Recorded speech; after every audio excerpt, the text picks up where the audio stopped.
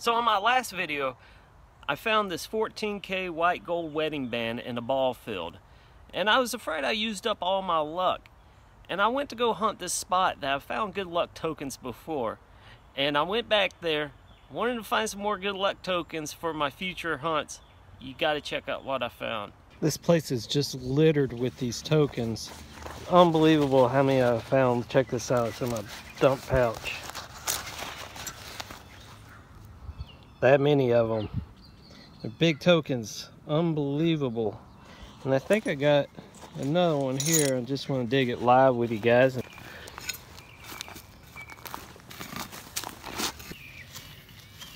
Shallow.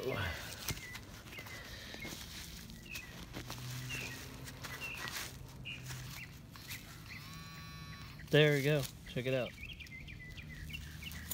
There's two types of them. There's aluminum and I'm guessing there's brass. This is either it's brass or copper. There's another good luck token. Amping up my good luck for the 2017. I mean, this is incredible. The ground is just littered with them. Pulled out one there. Pulled out one right here. Look, there's another one right here. Oh, good luck to me. I wonder why there's so many of these out here. This is incredible. This is a plug I just dug. I got out, checked it. I didn't get a signal, walked away, came back. Came back, same plug, got a little bit of a signal, and there's another one. Another good luck token. Oh, walked away. That other place is just loaded with signals. I got a nice, decent, clean signal right here. And I think it's going to be another token. Let's just see. Let's just see what we got.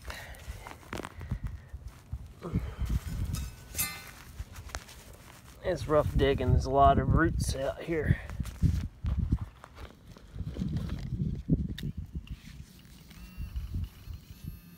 Down there in the hole. And they're various depths. I mean, they're shallow and deep.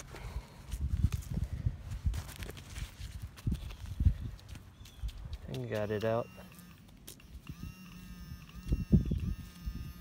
I think that's another one. Yep. This is one is made out of aluminum. Look at there.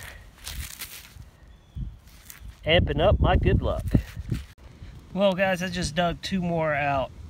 And what I'm going to do is leave this spot because the ground is just littered with them, and I'm just going to leave these tokens for another treasure hunter another time in the future to find, because that's just ridiculous. Can you believe that? That is incredible. Yeah, look at that. Yep.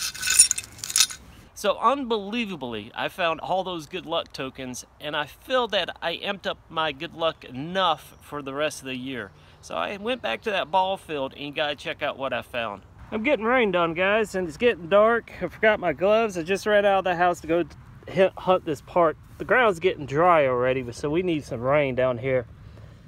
Look what I got. Looks like I got a ring. It rang up as a 52.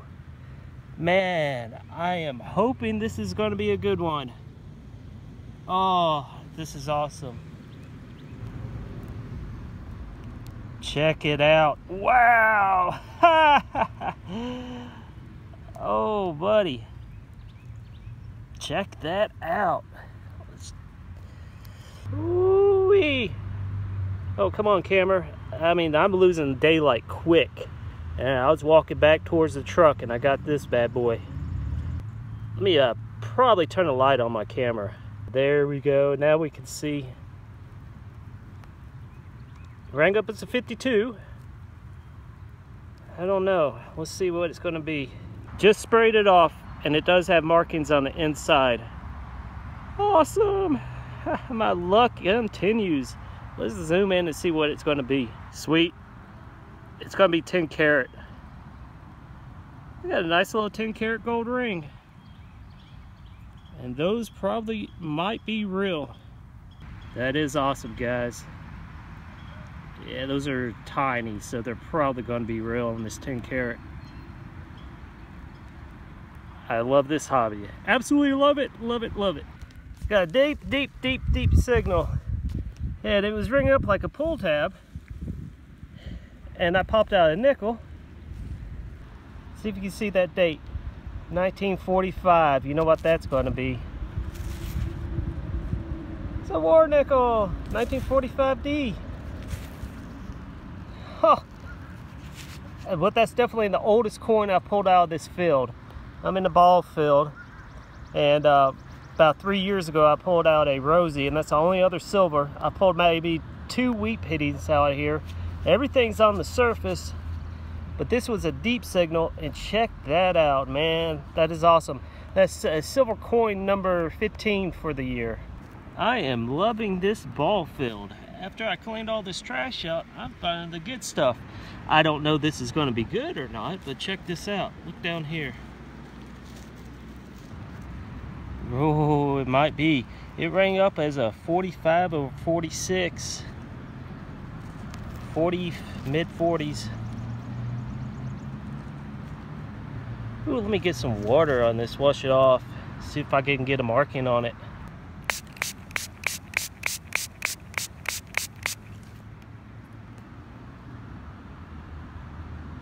It's got initials.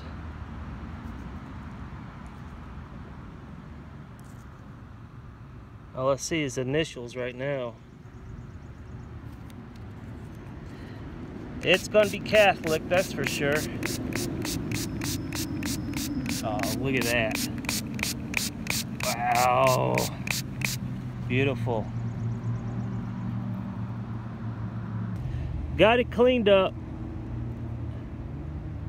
And I'm looking at the clasp, or the clasp with the little hoop on it. Guys, that's 10 karat. Oh, wow. My gold streak is alive and well. Awesome. I think I've mentioned this before. I love this hobby. Absolutely love it. After I found that pendant medallion, I slowed down and I'm looking for the chain, if that's possible, and getting digging this can slaw on the real low numbers. And I think I just dug some more gold. I'm not jumping to any conclusions here. Let's see what it is. What is this?